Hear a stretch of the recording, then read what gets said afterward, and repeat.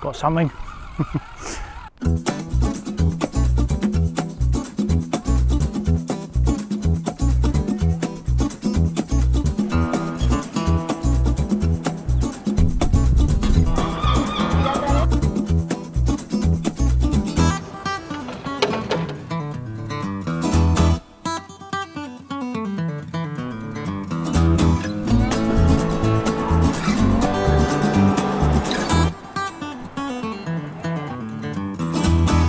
So we're fishing down at Hastings Pier today. I haven't fished here for a while. It's been closed actually again. Intermittently it opens. It's quite a big open space, you can see from those shots there. And you find the pier opposite the White Rock Theatre on the seafront down in Hastings. Access is quite good, plenty of parking down there as well.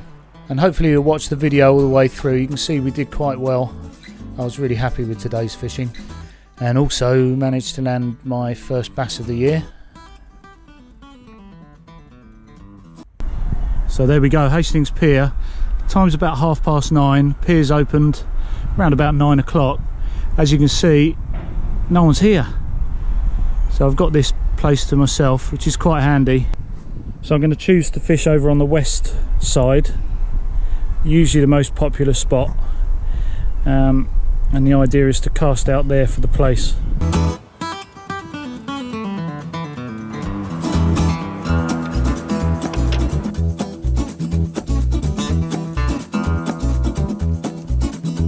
Going to use the trusty Penn Surf Blaster here on the Azores Vertex Continental rod. Do enjoy using this rod. So I've got one rod out of distance. I say distance, probably only about 50 yards. And then I'm going to pack this little 3-ounce rod. I'm just going to lower down there somewhere, and that way those fresh worms will stay intact as well. Try and avoid this if I bring fish in. And then I've just got my cheapie, this little Shakespeare one, which I didn't expect to last really. I've used it out of kayak, starting to rust up and stuff, but not too bad as a little reserve rod, that one. There's braid on both of my reels. As for the rigs, I've just got a 3-hook flapper, size 2 hooks on there, nice simple one. I've got a mixture here of the live worms, these yellow tails, that iodine, look at that, that's lovely and yellow, and then the rat ones here, and then those gutted rat ones.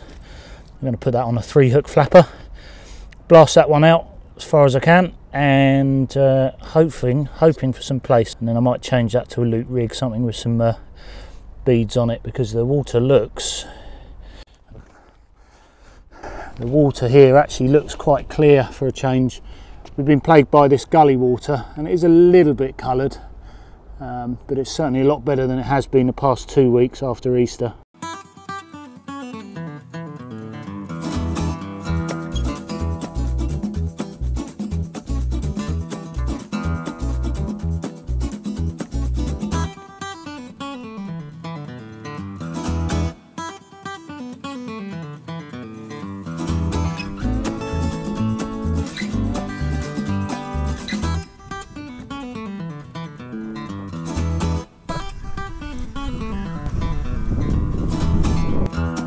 All I'm doing with the worm is just packing it out with both types of worm, so they've got a bit of movement on the hooks with the wrigglers, and then the bulk is sort of provided by the gutted worm. There's no real science behind it. I just thought if I've got a bit of movement on the hook, that's a good attraction, but we still get a lot of bait sent into the water using these worms. So.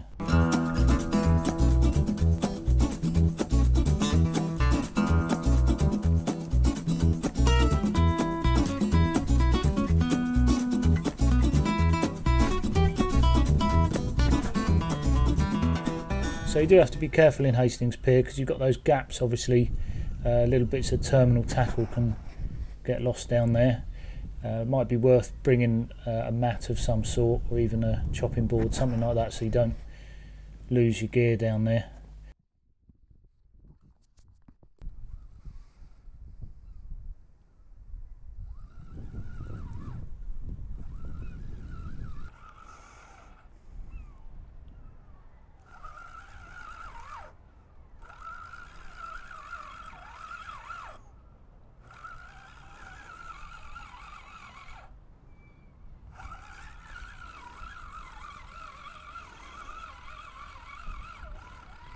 got something.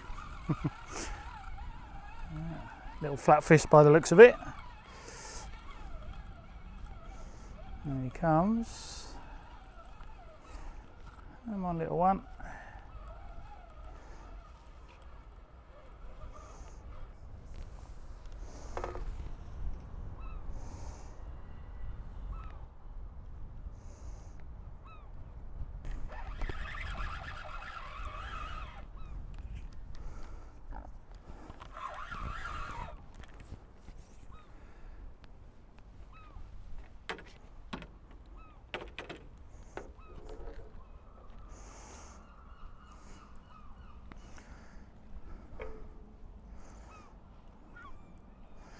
It's a little flounder.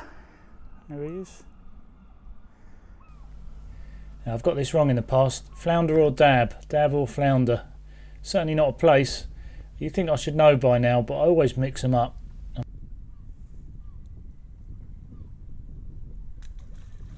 I'm starting to have my doubts. It's a shame I've thrown it back in. Hang on a minute. A little bit of camera magic. There you go. What do you reckon?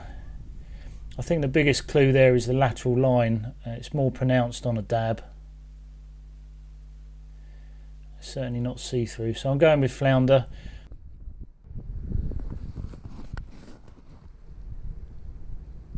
It could just be the tide, but if you look at the end of that rod tip, it's starting to bounce a little bit. I should imagine that rod will just sit there most of the day.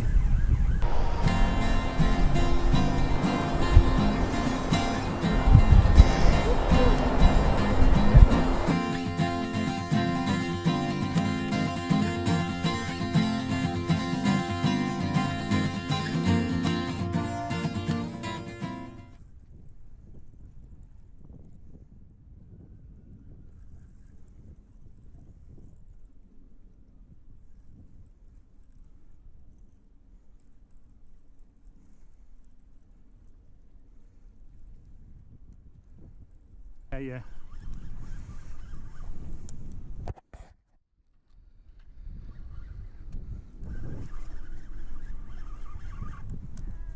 Oh. Sorry. Now, hopefully he'll swim off. Who knows? No. Yeah, it's usually all right. They're quite tough.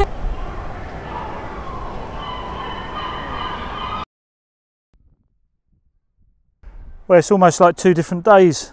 When you turn around and you head to the north, you can see the clouds up there. And from the top of the buildings from St Leonard's, you can actually see the clouds coming over. Definitely two different days. We may actually get a little bit of rain here. Skies are darkening a little bit. Sometimes though, that can lead to some better fishing, so.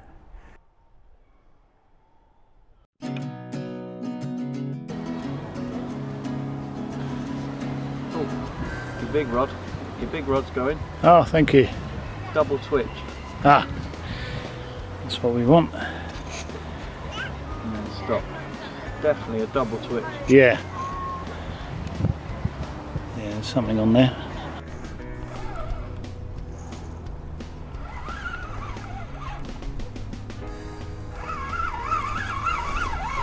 That's a better one. Oh, that feels quite good.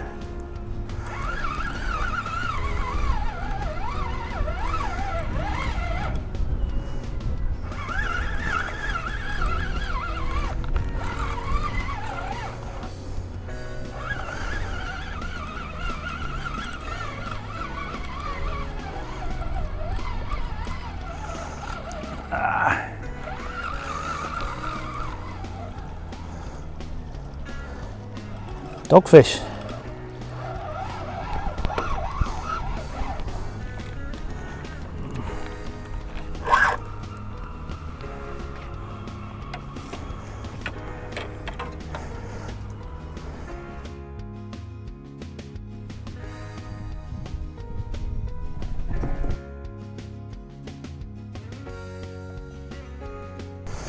There you go, a little dogfish.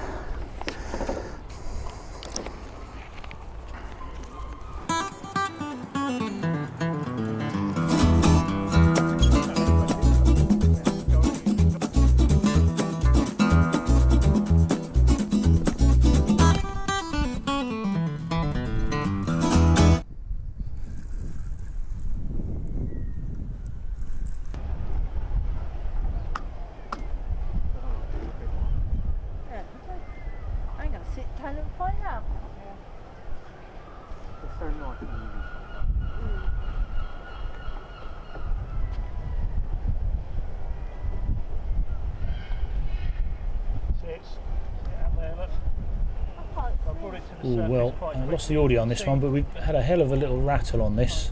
Took the bait right off the floor, so I knew it was something half decent. You can see as I strain a little bit to get that in. Also working against the tide here.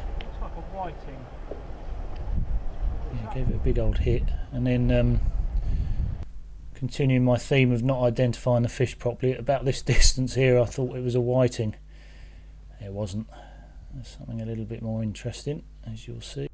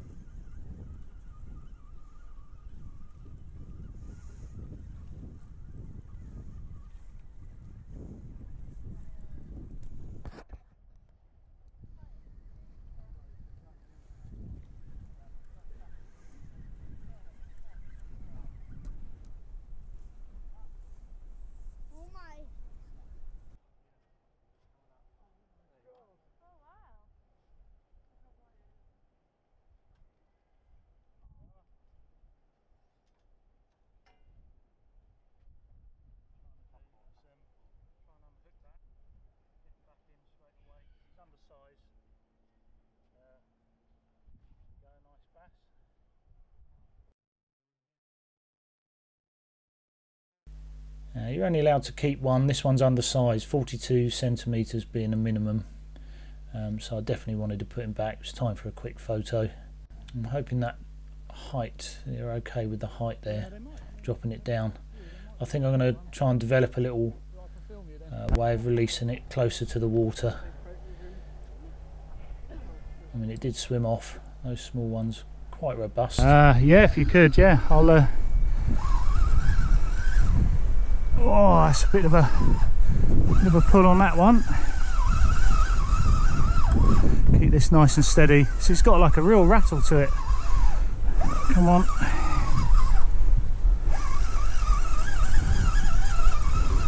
Oh, it's a bass, I think. Yeah? Yeah.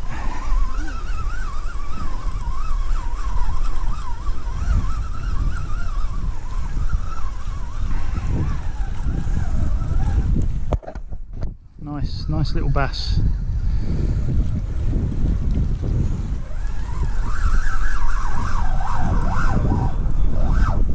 Oh, bass.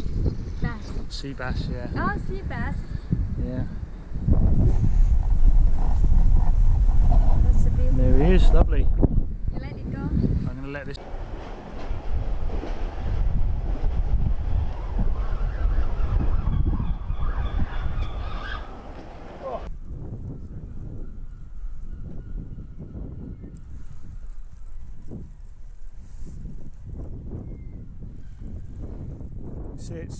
See it out there, look.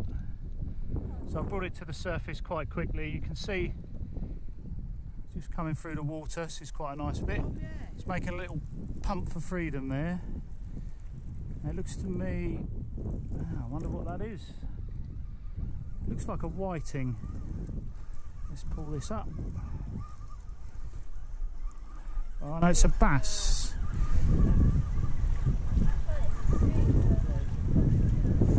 Well, it's the first bass of the year for me. You can tell they fight so well. Let's bring him up.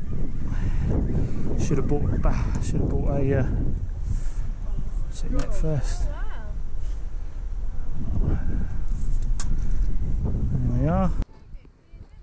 Do you want to get the red one in yourself if you want? I might need a tug to get the grip leads out.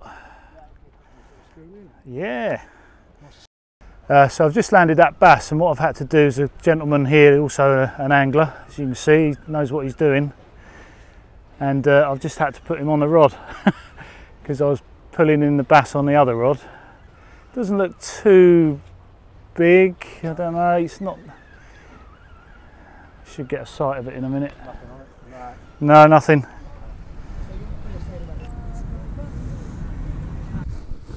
You can see the problem here. Because I'm too busy trying to film, I've obviously hit the lead on the side of the pier.